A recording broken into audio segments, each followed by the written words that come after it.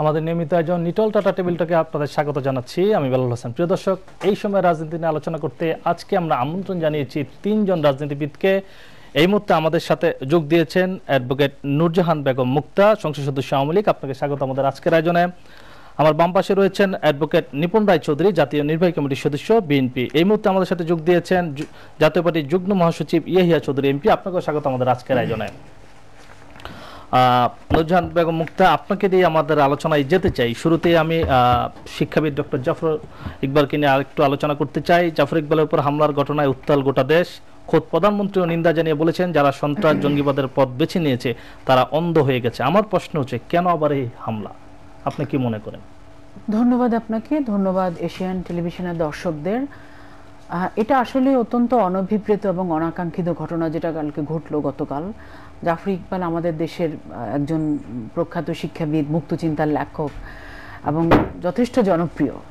তো ওনার উপর যে এই হুমকিটা, এই ঘটনাটা গতকাল ঘটেছে, আসলে ওনার বিরুদ্ধে কিন্তু অনেক আগের থেকে ওনার হুমকি দিয়ে আসছিল। সেই জঙ্গি বলেন আর দুষ্কৃতী বলেন, সন্ত্রাসবাদ দিয়ে আসছিল, যার কারণে 2016 থেকে কিন্তু ওনার সাথে প্রোটেকশন আছে, পুলিশের প্রোটেকশন আছে, সরকার ব্যবস্থা করেছে। এখন গতকালকে যে ঘটনা ঘটেছে সেটা নিয়ে আমাদের মাননীয় প্রধানমন্ত্রী তীব্র নিন্দা জানিয়েছে এবং আপনারা দেখেছেন যে তাৎক্ষণিকভাবে ওনাকে এয়ার অ্যাম্বুলেন্সে ঢাকায় আনানো হয়েছে, সিএমএইচে আছে। এবং আল্লাহর কাছে অনেক অনেক কৃতজ্ঞতা, ধন্যবাদ যে উনি এখন বিপদমুক্ত, শঙ্কামুক্ত। ওনার ওয়াইফ আজকে সাংবাদিক সম্মেলনে বলেছেন, সকালবেলা বোর্ড গঠিত হয়েছে, তারাও বলেছে যে উনি আশঙ্কামুক্ত, কিছুদিন হসপিটালে থাকতে হবে, তারপরে উনি স্বাভাবিকভাবে ইয়ে করবে। এবং উনি নিজেও বলেছেন যে আমি কিছুদিনের মধ্যেই আমি আমার প্রিয় ক্যাম্পাসে ফিরে যাব। এটা হলো এখনকার ওনার অবস্থা। তো আমাদের মাননীয় প্রধানমন্ত্রী যেটা বলেছেন, আপনি যে বলেছেন, যারা সন্ত্রাস ও জঙ্গিবাদের পথ বেছে নিয়েছে তারা অন্ধ হয়ে গিয়েছে। প্রকৃত মানে আসল কথাটাই আমাদের মাননীয় প্রধানমন্ত্রী বলেছেন। যে আপনি জানেন আমাদের গত বছরও কিন্তু আমাদের দেশে হলি আর্টিজানে যে জঙ্গি হামলা হয়েছে, এছাড়াও আরো বিভিন্ন সময় আমরা এখনো কিন্তু প্রায় খেয়াল করি যে মাঝে মধ্যে কোনো একটা বাড়িতে তাদেরকে অবরুদ্ধ করা হয়, তারা কোথাও একটা আক্রমণের প্রস্তুতি নিচ্ছে, খবর পেয়ে আমাদের পুলিশ বাহিনী অত্যন্ত আধুনিক, যার কারণে গিয়ে তাদের সেই পরিকল্পনা ভেস্তে দেয়। তারপরেও এই বাংলাদেশের যে বর্তমান সরকারের এই জঙ্গির বিরুদ্ধে যে অপারেশন এতটা সাকসেসফুল, সেটা সারা পৃথিবীতে কিন্তু খ্যাতি অর্জন করেছে। তারপরেও জঙ্গি কিন্তু নির্মূল হয়নি, ওরা রয়ে গিয়েছে এবং ওরা হয়তো মাঝে মাঝে নিষ্ক্রিয় থাকে, আবার হয়তো নিজেদের উপস্থিতি জানান দেয়। তো সেই ক্ষেত্রে আমি মনে করি যে এটা অবশ্যই যে আমাদেরকে সতর্ক থাকতে হবে। কারণ সবচেয়ে বড় কথা হলো, এরা মনে করে যে কোনো একজন মানুষকে খুন করলো বা হত্যা করলো ইসলামের নামে, তারপর সে বেহেশতে চলে যাবে। এটা পুরোপুরি একটা ভুল ধারণা এবং এটা মিথ্যা। আরেকটা কথা হলো, আমাদের এখন যে কথাটা আসছে, আসলে এই যে যারা জঙ্গিবাদ, যারা এগুলাতে উস্কে দিচ্ছে বা উস্কানি দিচ্ছে, চক্রান্তের নেপথ্যে কারা, সেই পৃষ্ঠপোষকদেরকেও কিন্তু আমাদের বের করতে হবে। যদিও আমরা কম বেশি জানি, আমাদের মাননীয় যিনি সেক্রেটারি সাধারণ সম্পাদক ওবায়দুল কাদের ভাই বলেছেন যে এই চক্রান্তকারীদের পৃষ্ঠপোষকতা কারা করছে সেটাও আমরা জানি। উনি ডাইরেক্ট বিএনপির কথা বলেছে। আমিও বলি যে বিএনপি এটা, কিন্তু বিএনপির যিনি নেতা মির্জা ফখরুল ইসলাম, উনি কি বললেন? উনি বললেন যারা ঘোলা পানিতে মাছ শিকার করতে চায় এটা তাদের চক্রান্ত। এটা হলো অনেকটা ঠাকুর ঘরে কেড়ে আমি কলা খাইনার মতো। কারণ এখানে সরকারে আমরা ঘোলা পানিতে মাছ শিকার তো আমরা করবো না, যারা সরকারের বাইরে তাদেরই উপায় হলো, তাদের লক্ষ্য হলো যেন তেন ভাবে ক্ষমতায় আসার একটা রাস্তা তৈরি করা, দেশকে অস্থিতিশীল করা, অর্থনীতিকে অবরুদ্ধ করা, তারাই এই ঘোলা পানিতে মাছ শিকারের খেলা খেলতে পারে, আমরা পারি না। তো এটা আমার মনে হয় আসলে উদুরপিন্ডি বুদুরগারে আসলে ওনারা নিজেরাই কিন্তু এই জঙ্গিদের পৃষ্ঠপোষক, জঙ্গিদের যে ধর্মান্ধ যে রাজনৈতিক শক্তিগুলো, তাদের সাথে ওনাদেরই কিন্তু রাজনৈতিক আঁতাত এবং ওনাদের রাজনৈতিক সহচর। তো ওনারাই কিন্তু আসলে এগুলো উস্কে দিচ্ছে। কারণ আপনি জানেন বেগম জিয়ার মামলা রায় হয়েছে, সারা বাংলাদেশে কোথাও কিন্তু একটা নিঃশ্বাসও নাই, সব ঠিকঠাক মতো আছে। ওনারা কোনো কিছুতে হালে পানি পাচ্ছেন না, আন্দোলনের কোনো বাতাস পাচ্ছেন না, সবকিছু ঠিকঠাক। এই জন্য দেশটাকে আসলে শান্তিপূর্ণ থাকতে দিবেন না, যে কোনো কিছু হলো একটা কিছু উস্কানি দিয়ে দেশটাকে অস্থিতিশীল করতে চাইবেন। আমি আপনার কাছে পরে আসবো। যে অ্যাডভোকেট নিপুণ রায় চৌধুরী শুনছিলেন, অ্যাডভোকেট নূরজাহান বেগম মুক্তা এমপি বলছিলেন যে এসব জঙ্গিবাদ, মুক্তচিন্তা, অসাম্প্রদায়িক মানবতা চেতনার উপর আঘাত যারা আনছে তাদেরকে পৃষ্ঠপোষকতা করছে বিএনপি। এখন যেখানে আজকে সারা বাংলাদেশ আজকে শঙ্কিত, ঠিক আছে, আমরা আজকে একটা আইন শৃঙ্খলা বাহিনীর নিরাপত্তার বেষ্টনীর মধ্যে যে যখন একজন মানে ছুরি আঘাত করলেন, আপার বক্তব্যে কি বোঝা যাচ্ছে? আপার বক্তব্য এবং ওনার প্রধানমন্ত্রীর বক্তব্যে, মাননীয় প্রধানমন্ত্রী বক্তব্যে কালকে খোলাসা হয়েছে যে ধর্মবান্ধব মানুষই তাকে ছুরিয়াঘাত করেছেন, এবং যে বা যারাই করেছেন না কেন তারা কখনো ব্যস্ত নসিব হবে না, এই টাইপের একটা বক্তব্য দিয়েছেন উনি। হ্যাঁ, তো এই বক্তব্য যখন আমাদের শীর্ষ পর্যায়ে যিনি কিনা এখন বর্তমান বাংলাদেশের চাবিকাঠি নাড়াচ্ছেন, যিনি কিনা বিচার বিভাগের সবকিছু নির্ধারণ করে দিচ্ছেন, যিনি কিনা আপনার আইনি প্রশাসন কিভাবে চলবে তার দিক নির্দেশনা, তার মুখ থেকে যখন এত বড় একটা কথা বের হয়ে যায়, তখন আপনাদের টিভি মাধ্যম বলেন, সাংবাদিক মাধ্যম বলেন, আর হচ্ছে আপনার আইন পরিচালকরা বলেন, মানে আমি প্রশাসনের কথা বলছি, তাদের তো আর তদন্তের আর কোনো সুষ্ঠু পরিবেশটা থাকে না।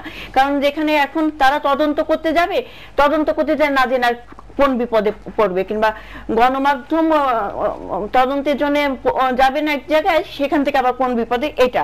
আর জঙ্গিবাদের ব্যাপারে যে বিএনপিকে বলা হচ্ছে, আপনি দেখেন হলিউডিজমের ব্যাপারে যখন আপনার ইমতিয়াজ আলী, যখন হলিউডিজমের ওই ঘটনায় কিন্তু ইমতিয়াজ আলী আপনার একদম প্রত্যক্ষদর্শী ছিলেন এবং অপরাধে সংশ্লিষ্ট জঙ্গি হিসেবে চিহ্নিত। এই ইমতিয়াজ আলী কার সন্তান?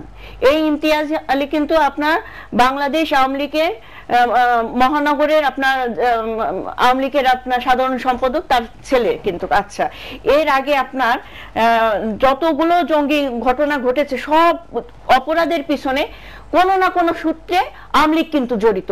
গতকাল স্যারের উপর যে হামলাটা হয়েছে, সেই হামলাতেও কিন্তু আপনার আওয়ামী লীগের নেতাদের সূত্রটা আমরা খুঁজে পাচ্ছি। আপনি জানেন আপনার অ্যারেস্ট হয়েছে ফজলুর রহমান, হ্যাঁ, যিনি কিনা আওয়ামী লীগের কৃষক লীগের একজন যুগ্ম আহ্বায়ক, ঠিক আছে। আচ্ছা, যিনি কিনা ওইখানে প্রভাবশালী নেতা ছত্রছায়ায় কিন্তু রাজনীতি করেন এবং তার সবকিছু দেখাশোনা করেন। তারপর আরেকটা ব্যাপার, আপনাদের সিঙ্গাপুরে 2015 সালের আমি একটু দেখে বলি, 15 জুলাই 2016 সালে সিঙ্গাপুরে জঙ্গি সাজাপ্রাপ্ত যে 4 জন আসামির কথা বলা হয়েছে, তারা 4 জনই কিন্তু আওয়ামী লীগ পরিবারের সন্তান কিংবা আওয়ামী লীগের সাথে কোনো না কোনো যোগসূত্র আছে।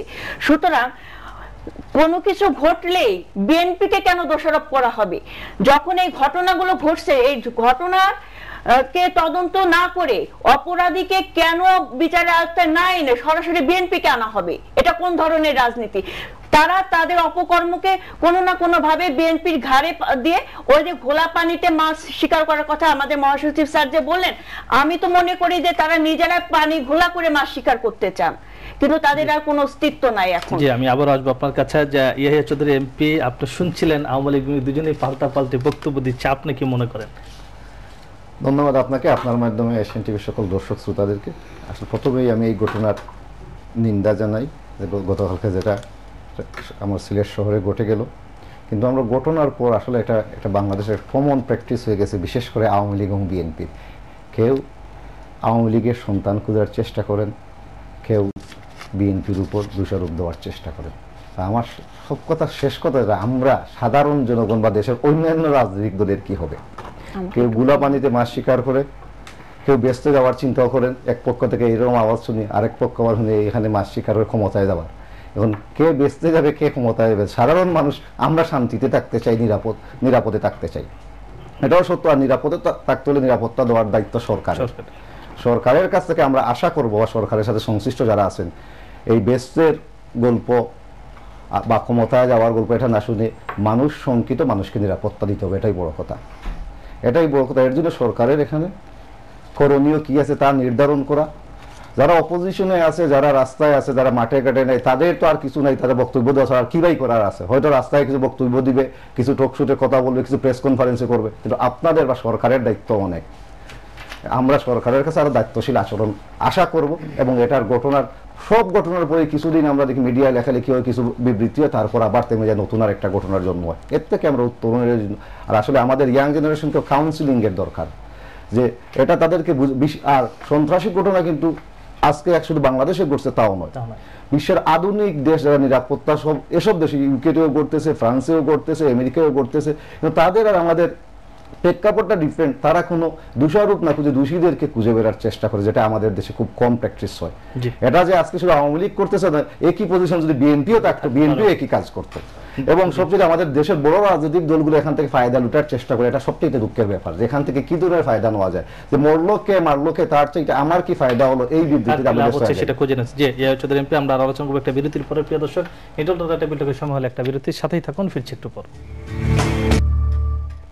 প্রিয় দর্শক, আবারও স্বাগত নিটল টাটা টেবিলটকে। আমরা আলোচনা করছি এই সময়ের রাজনীতি নিয়ে। অ্যাডভোকেট নুরজাহান বেগম মুক্তা এমপি, বিরতির আগে আমরা জাফর ইকবাল স্যারকে নিয়ে আলোচনা করছিলাম। এখন আমি একটু অন্য প্রসঙ্গে আলোচনা করতে চাই। বেগম খালেদা জিয়া কারাগারে আছেন এবং সেই কারাগারে থাকা নিয়ে এখনও চলছে পাল্টাপাল্টি দু দলের মন্তব্য।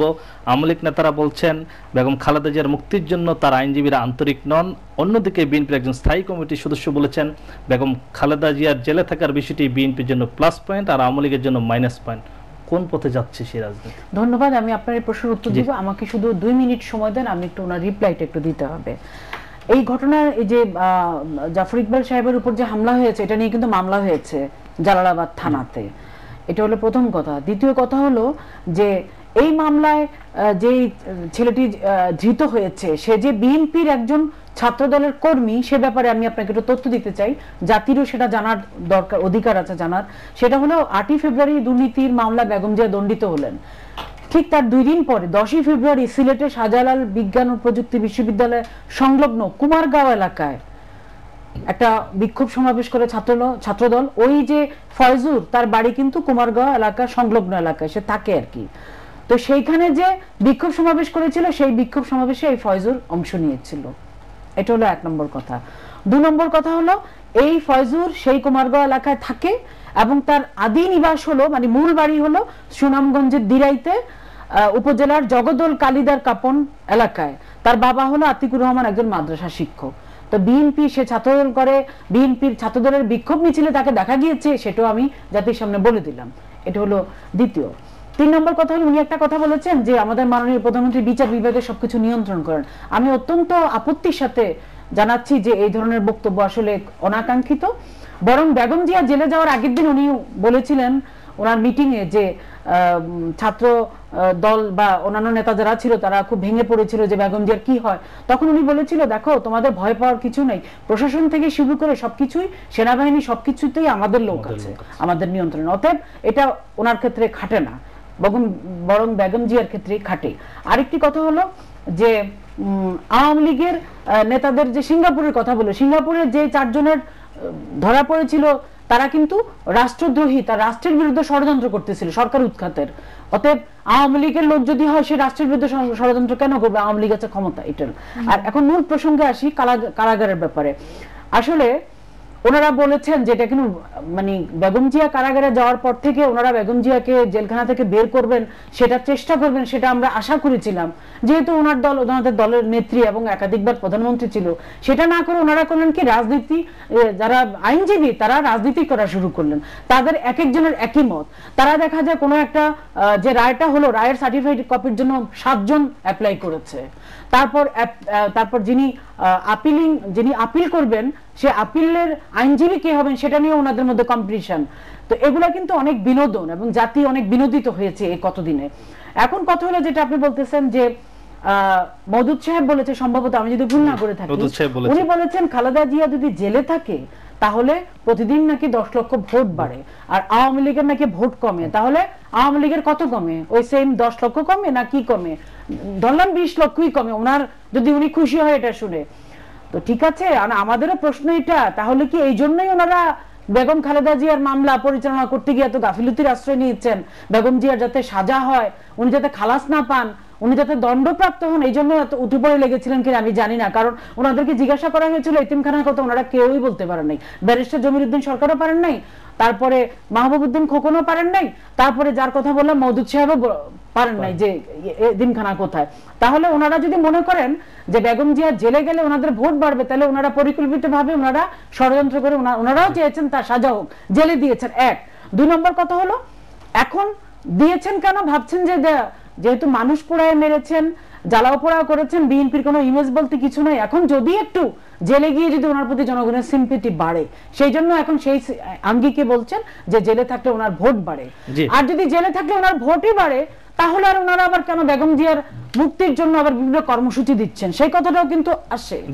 আসল কথা হলো, আমি শেষ করি, আসল কথা হলো যে বেগম জিয়া জেলে যাওয়ার পর যেটা সত্য কথা, ওনারা বিদেশি যে দূত ছিল বা রাষ্ট্রদূত তাদের শরণাপন্ন হয়েছেন, বিদেশে যোগাযোগ করেছেন, সেই ইউরোপ আমেরিকা থেকে শুরু করে ইউরোপীয় ইউনিয়ন, জাতিসংঘ, কেউই কিন্তু তাদের ডাকে সাড়া দেন। ইভেন আরেকটা কথা গুরুত্বপূর্ণ, যুদ্ধ অপরাধীদের মামলায় যুদ্ধ অপরাধীদের পক্ষে পর্যন্ত যখন তাদের ফাঁসি হবে তাদের জন্য তদবির করার জন্য বিদেশ থেকে অনেক ফোন আসছে, তো খালেদা জিয়ার ব্যাপারে কোনো ফোন আসে নাই। প্রধানমন্ত্রী বলেছেন যে আপনাকে ধন্যবাদ যে অ্যাডভোকেট নিপুণ রায়চৌধুরী।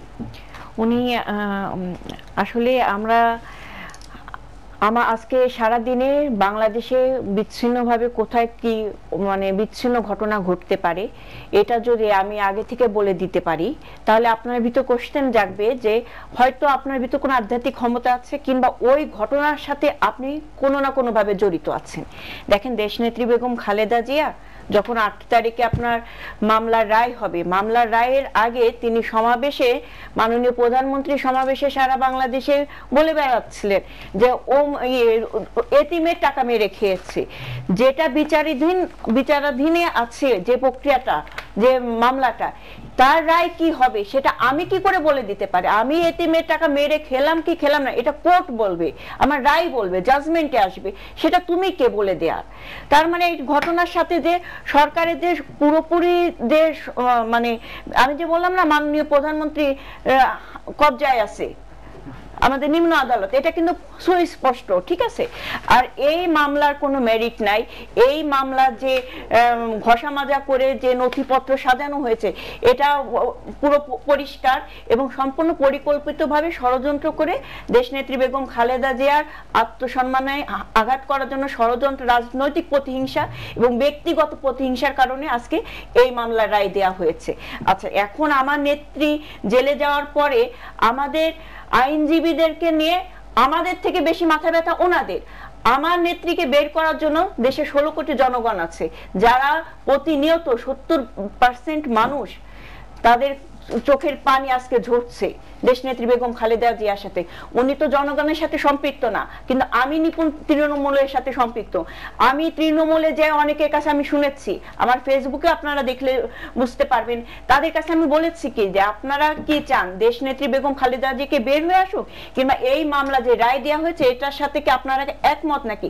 প্রত্যেকের কথার ভিতরে বলে যে আমরা ভালোটাই চাই, আমরা চাই আমাদের দেশে গণতন্ত্রটা ফিরে আসুক, আর গণতন্ত্রের প্রতীক খালেদা জিয়া। সুতরাং ওনারা যত বড়, যার যত বেশি শক্তি তার তত বেশি শত্রু। আজকে দেশনেত্রী বেগম খালেদা জিয়ার জনপ্রিয়তার জন্য আজকে সারা বাংলাদেশ কাঁদছে, আর সেটাই হচ্ছে বর্তমান ক্ষমতাসীন প্রধানমন্ত্রীর গায়ের জ্বালা। আরেকটা কথা আমি একটু না বললেই না, আমাদের মাননীয় আপনার আইনজীবীদের ব্যাপারে আপনারা কথা বলার কে? আপনারা এটা উস্কাই দিচ্ছেন কেন? উস্কাই দিতে চাচ্ছেন। আমাদের ভিতর কোনো সমস্যা নাই, আমাদের বিচার বিভাগ, বিচারিক কাজ আমরা যেভাবে পরিচালনা হচ্ছে ওইভাবে পরিচালনা করে আইনের দরবারে যে আমরা আমাদের নেত্রীকে ফিরে আনবো। আমাদের আইনজীবীদের গাফলতির কারণে যদি আমার নেত্রী যদি বেশি দিন ভিতরে থাকে, ঠিক আছে, আপনারা বের করে দেন, আপনারা প্রমাণ করেন যে আমাদের আইনজীবীরা রাজনীতি করছে, আর আপনারা উদার মন মানসিকতার মানুষ, আপনারা এটাকে বের করে দেন। আইনমন্ত্রী কি বলেছে? আমি একটু কথাটা শেষ করে নিই। আইনমন্ত্রী বলেছে যে খালেদা জিয়ার আইনজীবীদের কারণে আজকে তিনি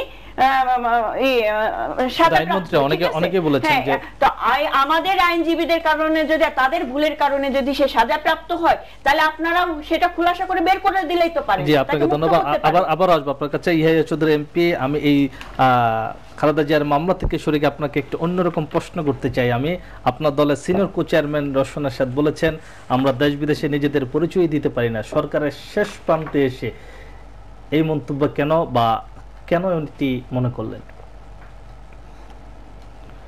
ধন্যবাদ আপনাকে। এই মন্তব্য যখন 2005 সালের 14 সালের নির্বাচনের পরে সরকারকে, দেশের যে একটা উদ্বুদ্ধ পরিস্থিতির সময় সরকারকে সহযোগিতার জন্য, এটা যেভাবে সংবিধানে কখনো বিরোধী দল থেকে মন্ত্রী করা হয় না, এটাও যেমন ঠিক, কিন্তু নিতেও পারবেন না এটাও কোথাও লেখা নেই। সরকার সহযোগিতার জন্য বাইরে থেকে যে টেকনোক্রেট নিতে পারে, ভিতর থেকেও সেগুলি নিতে পারে। এবং জাতীয় পার্টি এবং আওয়ামী লীগের ঐক্য আজকাল নতুন নয়। 21 বছর পর যখন আওয়ামী লীগ ক্ষমতায় এসেছিল 96 সালে, সেদিনও জাতীয় পার্টির সাথে সমঝোতা করে এসেছিল। তো সেদিনও আমরা ঐক্যমতের সরকারে ছিলাম। আবার 5 জানুয়ারি নির্বাচনের সময় আমরা নির্বাচনে এসেছি। তখন দেশের এই উদ্বুদ্ধ একটা পরিস্থিতি হতো, আজকে যে পরিস্থিতি নেই বা আমরা অনেক স্মুথ দেখছি। 5 জানুয়ারি নির্বাচনের মাসখানেকের বা প্রথম 1-1.5 বছর এরকম ছিল না। তখন সরকারকে সহযোগিতার জন্য সরকার সহযোগিতা চেয়েছে। এখন আমরা আমাদের পথে আগামী নির্বাচনে যেহেতু আমরা সিদ্ধান্ত নিয়েছি আমরা 300 আসনে নির্বাচন করব, আমরা আমাদের একক একটা আইডেন্টিটি তৈরি করার জন্য বের হয়ে আসছে। এর চাইতে বেশি কিছু না, এটাই স্ট্রেট ফরওয়ার্ড সিম্পল। কিন্তু অনেকেই বলছে যে রংপুর সিটি কর্পোরেশনের জয়লাভের পর থেকেই আপনারা টার্নিং পয়েন্ট নিয়েছেন। না, রংপুর তো এটা আমাদের টার্নিং পয়েন্ট না। অবশ্যই এটা ঠিক, সারা দেশের নির্বাচনের পর রংপুর সিটি কর্পোরেশনের নির্বাচনের পর আমরা একটা জিনিস, আমরা এই যে আওয়ামী লীগ বিএনপি একে অপরকে দোষারোপের রাজনীতি দেখে আমরা এটা ফিল করতে পারছি যে জাতি হয়তো ডিফারেন্ট কিছু খুঁজতেছে। এবং জাতি যদি ডিফারেন্ট কোনো চয়েস খুঁজে, আমিও আমাকে তার জন্য তৈরি হতে হবে, বা সময় বলে দিবে কি হবে, কিন্তু আমি নিজেকে তৈরি করতেছি। এটা রংপুর সিটি কর্পোরেশনের পর আমাদের নেতা কর্মী এবং জাতীয় পার্টির সিনিয়র পর্যায়ে এবং সাধারণ মানুষও, যে জাতীয় পার্টি যদি ইউনাইটেডলি যে আমাদের দাঁড়ায় কিছু ভালো রেজাল্ট আসে। এটা আমরা যেহেতু 2000 এর আগের সিটি কর্পোরেশন আমাদের মধ্যে অনেক বিভেদ ছিল, আমরা ঐক্যবদ্ধ হতে পারি নাই, তারপরও যারাই হয়েছে জাতীয় পার্টি, যে এটা একটা আমাদের ভিতরে জাতির কাছে একটা হোপ হয়েছে যে জাতীয় পার্টি ইউনাইটেডলি দাঁড়াইলে একটা ভালো রেজাল্ট আসে, তার জন্য আমরা তৈরি হচ্ছি। এখানে সরকারের সাথে আমাদের কোনো টান পুরান বা এভাবে কিছু না। আমরা যেহেতু সরকারও যে কোনো চাইলে যে কোনো মন্ত্রীকে যে কোনো সময় স্ট্যান্ড ডাউন করতে পারে, আমরাও যদি বেরিয়ে আসতে চাই আমাদের এটা বেরিয়ে আসতে পারি। এটা আমরা চিন্তা ভাবনা থেকেই করেছি। খালেদা জিয়ার এখন আমি একটু অ্যাড করতে চাই, আসলে অনেকেই এটা সেদিন মিজান চৌধুরী 92 সালের সংসদে একদিন বলেছিলেন, তখন জাতীয় পার্টির ভারপ্রাপ্ত চেয়ারম্যান হিসাবে, এই সংসদেই দাঁড়িয়ে এই দিন নয় আরো দিন আছে। হয়তো মিজান চৌধুরী সেই দিন দেখে যেতে পারেন নাই, আমরা জাতীয় পার্টির সদস্য হিসাবে সংসদে বসে দেখেছি। কিন্তু সবচেয়ে ইতিহাসের সবচেয়ে বড় শিক্ষা হলো আমরা ইতিহাস থেকে কেউ শিক্ষা গ্রহণ করি না। জি, আপনাকে ধন্যবাদ। আমরা এই বিষয়ে আলোচনা করবো বিরতির পরে। বিরতির পর আমি আসবো অ্যাডভোকেট নূরজাহান বেগম মুক্তা। আপনার কাছে আমি প্রশ্নটি রেখে যেতে চাই, অ্যাডভোকেট নিপুণ রায় চৌধুরী বলেছেন যে তাদের আইনজীবীরা যদি ব্যর্থ হয় তাহলে আপনারা কেন বের করে দিচ্ছেন না বেগম খালেদা জিয়াকে, এই বিষয়ে আপনার কাছে জানবো বিরতির পরে। প্রিয় দর্শক, নিটল টাটা টেবিল টকের সময় হলো আরেকটা বিরতির, সাথেই থাকুন, ফিরছি একটু পর। প্রিয় দর্শক, আবারও স্বাগত নিটল টাটা টেবিল টকে। আমরা আলোচনা করছি এই সময়ের রাজনীতি নিয়ে। অ্যাডভোকেট নূরজাহান বেগম মুক্তা এমপি, আপনার কাছে আমি আসবো। আপনার কাছে আমি প্রশ্ন রেখে গেছিলাম, সেই উত্তর আমি নেব। তার আগে আমি যেতে চাই ইহে চৌধুরী এমপি, আপনি বিরতির আগে বেগম খালেদা জিয়ার মামলা নিয়ে কথা বলছিলেন। ধন্যবাদ আপনাকে। আবার এশিয়ান টিভি সকল দর্শক শ্রোতাদেরকে, বাংলাদেশের রাজনৈতিক মামলা বা যাদের জনপ্রিয়তা আছে বা বিশেষ করে ক্ষমতা থেকে এরশাদ সাহেব ক্ষমতা থেকে নামার পর বাংলাদেশের প্রধান দুটি রাজনৈতিক দল এরশাদ সাহেবের জনপ্রিয়তায় ভীত হয়ে প্রথমে বাংলাদেশের সংবিধান চেঞ্জ করলেন, রাষ্ট্রপতি সরকার ব্যবস্থা থেকে ফিরে গেলেন। তারপর কিভাবে মামলা দিয়ে হেনস্থ করা যায় সবাই করেছেন। তার মধ্যে তখন বিএনপি যেহেতু ক্ষমতায় ছিলেন, এই কালচারটা স্টার্ট করছেন বিএনপি। আজকে নিজের কুড়া ফাঁদে নিজেই পড়ছেন। এবং মামলার ব্যাপারে আজকে বিএনপি থেকে একটি কথা বারবার বলা হয় যে মামলার রায়গুলা কেন আগে বলে দেওয়া হয়, আজকে কেন জামিন দেওয়া হয়। এরশাদের বিভিন্ন গ্রাউন্ডে তখন মামলার জামিন দেওয়া যেত, কিন্তু প্রথম মামলার পর 3.5 বছর পর জামিন হয়েছিল, তারপরে বের হতে পারেনি, একটার পর একটা। এই কালচারটা স্টার্ট ফ্রম দ্য বিএনপি, ওটা আওয়ামী লীগ এখন কন্টিনিউ করতেছে। আর মামলার শেষ যেটা খালেদা জিয়া কিন্তু প্রধানমন্ত্রী থাকা অবস্থায় হবে মঞ্চে বসে এরশাদ সাহেব মামলার রায় দিয়ে দিয়েছিলেন যে এরশাদ সাহেব জেলে যাবেন 2005 সালের শেষের দিকে, জেলে ঢুকবেন আর লাশ হয়ে ফিরে আসবেন। আজকে যদি বিএনপির নেতারা আসলে ইতিহাসে হয়তো অনেকদিন ক্ষমতার বাইরে মামলা মোকদ্দমা জর্জরিত, একটু ওনাদের স্মৃতিশক্তিও কমে গিয়েছে, ওনারা কিন্তু এসব অনেক বক্তব্য দিতেন, রাজপথেও দিতেন, টকশোতেও দিতেন। তো আজকে ওনাদের ব্যাপারে যখন অন্য প্রান্ত থেকে বলা হয় তখন ওনারা বলে এটা কিভাবে বলা হয়, যে তখন আসলে আমরা সবাই আত্ম উপলব্ধি করার দরকার। ক্ষমতায় থাকলে ক্ষমতার অপব্যবহার করলে এটা এবারে নিজেকে পড়তে হবে। আজকে যে বিএনপি দেশের মানুষের আপনারা মনে করতেছেন সিম্পিতি, সেই সিম্পিতি নাই কেন? দেখেন আপনারা বলছেন বা বিএনপির একটা আশা ছিল হয়তো খালেদা জিয়াকে জেলে ঢুকালে দেশের সারা মানুষ মনে রাস্তায় নেমে আসবে, আন্দোলন সংগ্রাম, কিছুই হয় নাই। মানুষ মনে করতেছে সাধারণ মানুষের যেটা গ্রাস রুটে, তো বিএনপি তো একই কাজ এরশাদ সাহেবের সাথে করছে, আজকে বিএনপির সাথে আওয়ামী লীগ করতেছে, আগামীতে হয়তো বিএনপি ক্ষমতায় আসলে এরকম আবার করবে। কিন্তু সাধারণ মানুষের ভিতরে আসল প্রতিক্রিয়াটা এটাই, নাহলে হয়তো রাস্তায় অনেক আন্দোলন সংগ্রাম। আপনাকে ধন্যবাদ। জি, হ্যাঁ ধন্যবাদ। এখানে বেগম জিয়া জেলে গিয়েছে, প্রথম কথা হলো যে এই এতিমের টাকার যে আত্মসাতের ব্যাপার আছে, উনি এটা এতিমদেরকে দেননি। 27 বছর ধরে এতিমরা বঞ্চিত হয়েছে। এই কথাগুলো কিন্তু সারা বাংলাদেশের সাধারণ আমজনতা সবাই কিন্তু জেনে গিয়েছে, অনেকদিন ধরে জানেছে। মামলাটা 10 বছর চলেছে, 10 বছর চলেছে। মামলাটা দিয়েছে কে? সেনাবাহিনীর 9 জন জেনারেলকে ডিঙ্গিয়ে মাইনুদ্দিনকে যে সেনাপ্রধান করেছে কে? বিএনপি করেছে। বিশ্ব ব্যাংকে চাকরি করতো ফখরুদ্দিন, তাকে নিয়ে আসলো কে? বিএনপি। ইয়াজউদ্দিনকে রাষ্ট্রপতি বানালো কে? সবকিছু মিলে ওনাদের লোকিত ছিল। ঠিক তখন ওই সময় কিন্তু এই মামলাটা দেওয়া হয়। বর্তমান সরকার সেই মামলা দেয়নি। বিচার করেছে কে? বিচার বিভাগের বিচার বিভাগ বিচার করেছে। তো এখানে সরকারের, তো সরকার কি করেছে? সরকার তো কিছুই না। বরং সরকারের আমলে, এই সরকারের আমলে মামলাও হয়নি, সরকার বিচারও করেনি। বিচার তার আপন গতিতে এগিয়ে গিয়েছে, রায় হয়েছে। আর ওনার আইনজীবীরা তাহলে কেন প্রমাণ করতে পারলেন না যে বেগম জিয়া দুর্নীতি করে নাই? এটা তো প্রমাণ করতে পারেন নাই, সেই দায় তাদের উপরই। এখন ওনাদের আইনজীবীরা যদি জেনে শুনে বিষ পান করে থাকেন, ওনারা এমন ভাবে মামলা পরিচালনা করেছেন যারা বেগম জিয়ার সাজা হয়। আমি সেই অপ্রিয় কথাটাই বারবার বলি, সহানুভূতি আদায়ের ফাঁদ পেতেছে বিএনপি। এই ফাঁদ মানে কি? বেগম জিয়া আর তো কোনো কিছু নয়, যেহেতু মানুষ পুড়িয়ে মেরেছে, মানুষ অঙ্গার হয়েছে, জনগণ এখন বিএনপি কে ভয় পায়, ভোটে তো প্রশ্নই আসে না। সেই ক্ষেত্রে এখন ওই ইমেজ পুনরুদ্ধার করার জন্য, জনগণের সিম্পেথি পাওয়ার জন্য মনে করে যে খালেদা জিয়া জেলে থাকে তাদের জন্য এটা ইতিবাচক হবে। এটা হলো আসল কথা। এখন বর্তমান সরকার তো কিছুই না, তারা মামলা দেয়নি, মামলা তারা পরিচালনা করে। মামলা করেছে বিচার বিভাগ এবং মামলা দিয়েছে দুদক এবং তত্ত্বাবধায়কের আমলে, অর্থাৎ সরকারের এখানে কোনো সংশ্লিষ্টতা নাই। এটা হলো প্রথম কথা। এরপরে আরেকটা কথা হলো ওনাদের যেটা মানে কথা প্রসঙ্গে অনেক কথা চলে আসে, ওনারা দুর্নীতিটাকে এমন ভাবে রূপ দিয়েছেন। জিয়াউর রহমান কিন্তু এই যে ভাঙ্গা সুটকেস ছেঁড়া গেঞ্জি থেকে অনেক কিছু আমরা তামাশা দেখেছি, পরবর্তীতে ওনার ছেলে, ওনার ওয়াইফের অনেক দেখেছি। আর জিয়াউর রহমান নিজেই তো যখন উনি ছিলেন তখন দেখা গেছে দুর্নীতি সূত্রপাত ওনার হাত দিয়ে হয়েছে। উনি দুর্নীতিকে শিল্পে পরিণত করেছিলেন। আর বেগম জিয়া দুর্নীতিকে প্রাতিষ্ঠানিকভাবে রূপ দিয়েছেন। এটা হলো আমার কথা। আর যার কারণে ওনারা কি করেছেন, এখন ওনাদের গঠনতন্ত্র থেকে 7 ধারা অমিট করে দিয়েছেন, এটা আপনি জানেন। তার মানে এখন বিএনপি হলো দুর্নীতিবাজদের অভয়ারণ্য, যে কেউ তার সদস্য হইতে পারে, এমপি হইতে পারবে বিএনপি থেকে। আর লাস্ট কথাটা হলো জাতীয় পার্টির ব্যাপারে যে কথাটা আপনি বলেছেন, জাতীয় পার্টি যখন সরকারে আসে, নির্বাচনটা কিন্তু করা হয়েছিল সেভাবেই। হ্যাঁ, আমি শেষ করি এক লাইন দিয়ে। নির্বাচনটা সেভাবে করা হয়েছিল। একটা বিএনপি কি করেছিল, বিএনপি যে গত যে সংসদ ছিল 478 দিনের মধ্যে বিএনপি সংসদে গিয়েছে 10 দিন। অর্থাৎ বিএনপি মানে কি? বিএনপির নেত্রী। আমি শেষ করি একদম এক লাইন। কিন্তু জাতীয় পার্টি কি করেছে? তারা গঠনমূলক সমালোচনা করেছে সরকারের, তারা সরকারের ভালো কাজের প্রশংসা করেছে। সবচেয়ে বড় কথা হলো এই যে একই সাথে সরকারের এবং থাকা এবং বিরোধীদের থাকা, সেটার উদাহরণ আছে জার্মানিতে, জার্মানি সহ আরো অনেক দেশে। কোশ্চেন করা দরকার না, আমি একটা পর একটা অ্যানসার দিয়ে যে খুব সময় মহান সংসদে দাঁড়িয়ে যখন একজন বিনা ভোটের বিরোধী দলের নেত্রী, একজন বিনা ভোটের প্রধানমন্ত্রীর কাছে আপত্তি মিনতি ভিক্ষা চায়, আমার আইডেন্টিটি কি, আমার আইডেন্টিটি কি, তখনই বোঝা যায় যে এই সরকার বিরোধী দলও চালাচ্ছে, সরকারও চালাচ্ছে। এটা জাতি আসতে দেন, এই নিয়ে আমি আর কোনো কথা বলতে ওনাদেরকে আর লজ্জা দিতে চাই না। দুর্নীতির কথা যে বলেন আপনারা, এটা কিছুদিন আগে যে প্রথম আলোতে একটা নিউজ শিরোনাম হয়েছে, সেখানে আছে ব্যাংক ডুবিয়ে সাগরে ভাসালেন জাহাজ। এইখানে কারা পত্রিকা এসেছে? প্রথম আলো পত্রিকা। আমরা প্রথম আলো তো আপনাদের পত্রিকা, আপনাদের কার পত্রিকা? সেটা আপনাদের পত্রিকা প্রথম আলো। প্রথম আলোকে আমরা পত্রিকা হিসেবে গণ্য করি না। 100 কোটি প্রথম আলো তো, প্রথম আলো অসম্ভব।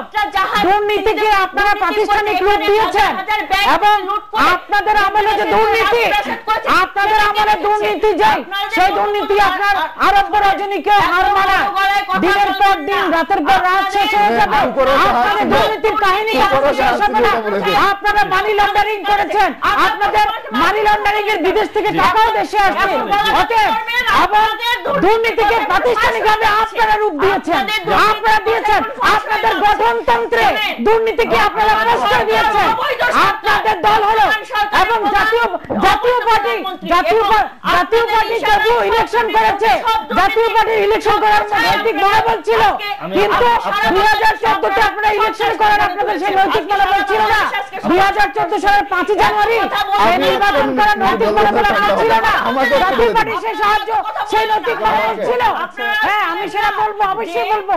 আপনাদের শুনেন, আপনাদের আমলে যে দুর্নীতি, আপনাদের আমলে দুর্নীতির টাকা ফিরে আসছে দেশে। আমি আপনার জাহাজের খবরটা দিতে চাই। অবশ্যই আপনাদের আমলে, আপনাদের শুনেন 2014 সালে যে নির্বাচন হয়েছে, সেই নির্বাচনে জাতীয় পার্টি নির্বাচন করার সাহস করেছে, আপনারা করেন নাই। আমরা সেই কাহিনী জানি। আগামীকালের সময় আমরা অন্য কোনো বিষয়ে আলোচনা করবো। ধন্যবাদ সবাইকে।